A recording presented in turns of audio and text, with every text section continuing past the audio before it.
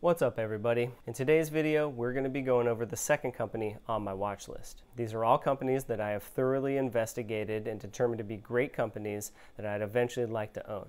The only problem is that they are too pricey for my liking at the moment. So what I do is I place them on a watch list and patiently wait for a better opportunity to buy them at a more reasonable price. Because there are 8 of them and the full video is going to be longer than most of you would like, I broke them up into shorter videos on each stock. You'll be able to find all the individual videos by following the link to the playlist right up here.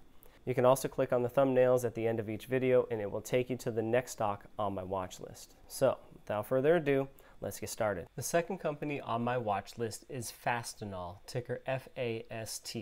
Fastenal competes in the industrial space where they specialize in the manufacturing and sale of fasteners, procurement and inventory management services, and industrial and construction supplies. They sell their products worldwide and across dozens of different sub-industries like electrical, plumbing, farmers, truckers, railroads, mining companies, and the list goes on and on. They hold a wide moat due to a cost advantage as well as switching costs. Switching costs come from their 100,000 installed base of vending machines on site at their customers' facilities, where their customers order whatever parts they need on demand. A natural extension of having these vending machines in their customers' facilities is to offer optimized procurement and inventory management services. This creates enormous convenience and a very tight relationship with their customers. It is costly for their customers to switch to a competitor. Revenues are increasing at a very nice rate of 8% given their size and maturity.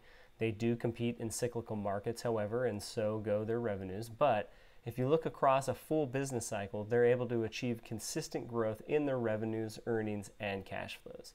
Not only that, but their profitability is outstanding given the industry they compete in.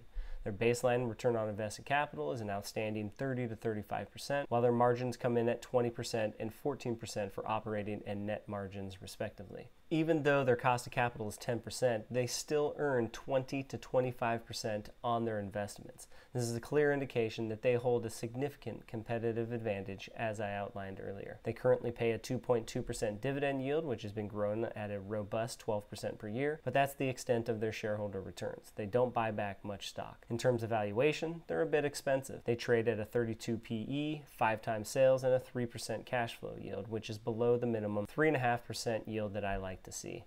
Fastenal has always traded at high prices, perhaps because of their wide moat and consistent growth. Morningstar values them at $51, while CFRA has their intrinsic value estimate at $40, and I value them at $33.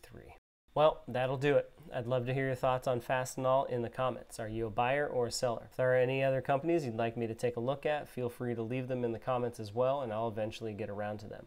Also, please make sure you like this video and subscribe to my channel so you don't miss any videos when I release them.